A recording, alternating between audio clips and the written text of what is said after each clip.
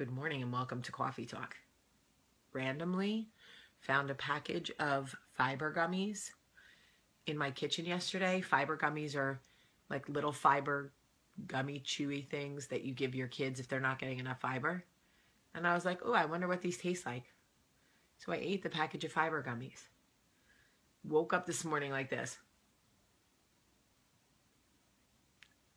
Okay, if you're wondering if fiber gummies have enough fiber to get a 133-pound woman out of bed at 5:48 a.m., they do. So just wanted to let y'all know that. Anybody trying to work in more fiber, get yourself some fiber gummies. Holy bajolies. And to think I was giving those things to my kids. Yikes.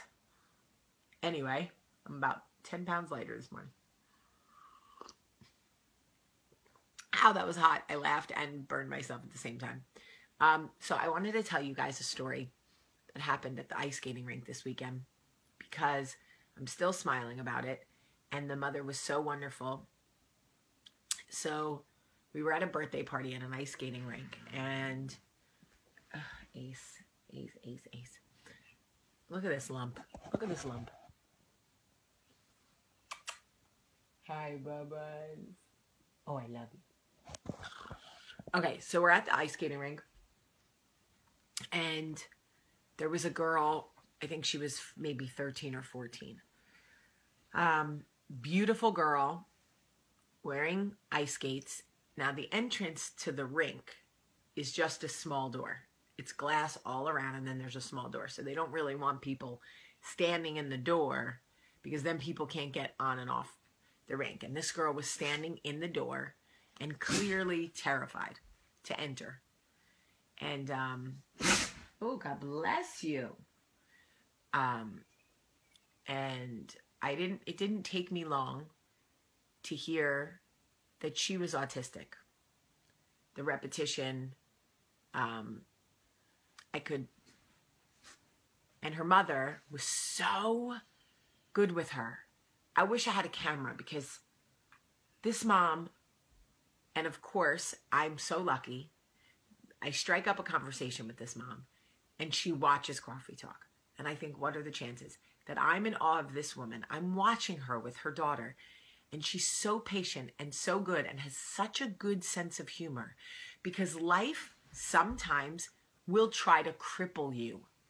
It will actually try to take you down. There are days, like I had yesterday, where you will fall into bed and go, I think I survived that by the grace of God. I literally was hanging on by a thread. I don't know how I made it through. And this woman had such an unbelievable sense of humor and the most gorgeous smile. So I'm talking to her about her daughter. She's adopted. We found out she was autistic at about 2.5. She's telling me all about it. And her daughter, Leah, is talking to me. Leah, are you having a good time? I don't want to go out there. You don't have to. You do not have to. She's standing in the doorway. She won't come out of the doorway. Occasionally, she'll come out of the doorway, but then, kind of feel like she wants to challenge herself again and go back to the doorway to get close to the ice and see the skaters, but she did not want to get on the ice. So we were all just making small talk, whatever, and my kids were out on the ice skating. So I leave, we say our goodbyes, and I'm standing I'm with Michael in the watching area, like where you watch your kids. And I see Charlie on her little ice skates come around and go to the door where Leah is wedged in the door. And I notice that Charlie immediately starts talking to her. And I see Charlie, I have a video of it. I see her talking to her, and then she kind of skates around and then comes back and is talking to her some more and then does a little skating. Turns out Charlie was talking to her and Leah conveyed that she was scared. She didn't want to go out there. And Charlie was trying to show her, look, I'll skate with you. Look, I can do it. Come on. Come skate with me. And I went back and saw Leah's mom, and it was just such a special moment for the two of us. Like, that is Charlie, for as crazy as she can make me, and as difficult and trying as she can be. She is the kid who sees another kid apprehensive or afraid and thinks, let me get right in there. Let me show you how it can be done, and I will help you. Come on.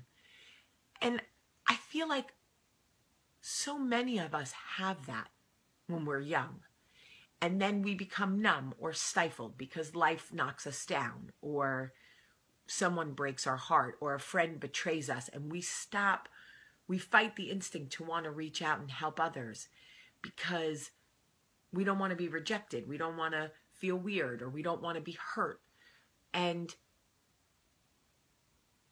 we are truly created to be those people, to extend the hand and say, the hand. Apparently I'm British or from 1800s. I'm going to extend the hand. To extend a hand and try to help people. You know, it's like life is hard for all of us. There are some days we will fall into bed and go, I legit don't know how I made it through that day. It was, my life is mad at me. My life is trying to hurt me because it took everything I had to get through that day. We all have days like that. We all get our hearts broken. We all extend ourselves to people who will take advantage of us and use us. This is a thing. This is actually a thing. It happens to all of us. But we can't allow that to stop us from extending a hand the next time somebody needs it. It is truly why we were created. It is our test every day to go, to see somebody in need and go, what can I offer? Even if just the hand. Right? Right. I know personally that I have been slighted in my life, in different areas of my life, and it has been made me gun shy to reach out. But 9.9 times out of 10, when you reach out to somebody who needs it, they will take it. And it will make you feel wonderful, because it is when you are fulfilling your true calling. The human connection is exactly why we were created. So when you are in that lane, it is the smoothest ride.